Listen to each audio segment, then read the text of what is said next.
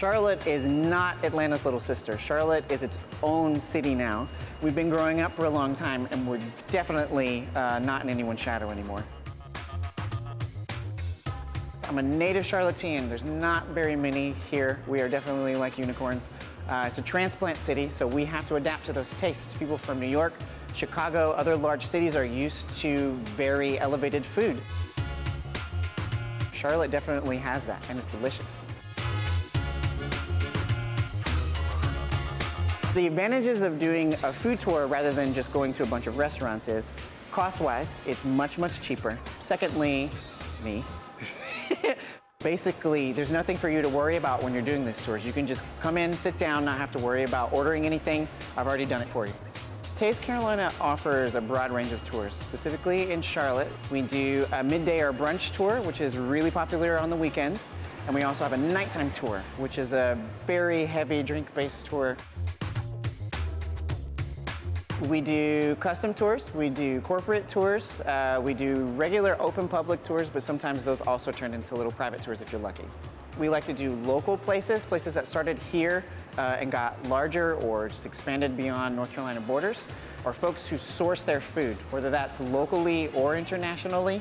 I love it when I know where my food comes from and what exactly I'm tasting. Zia Pia is a boutique importer of fine artisan Italian foods. Everything that you see in our retail store, all of our pastas, olive oils, tomatoes, balsamic vinegar, truffles, and all kinds of other things we direct import from Italy. We source from local regional producers, so we're looking for things that are very high quality products and also kind of regional specialties. We're that wine shop that looks like a walk-in closet, but sells all these other things. So we sell an international selection ranging from $5 all the way up to $1,100 in-house. It includes beer, wine, sake, vermouth, bitters, collectibles, including R2-D2s, other types of toys like Hot Wheel cars, and bikes. We love Johnny. He's our neighborhood bridge builder, as we call him. And he is such a great guide for Charlotte because he's lived here for so long and he walks everywhere. So he sees everything that happens. He sees as new restaurants go in, as old restaurants leave.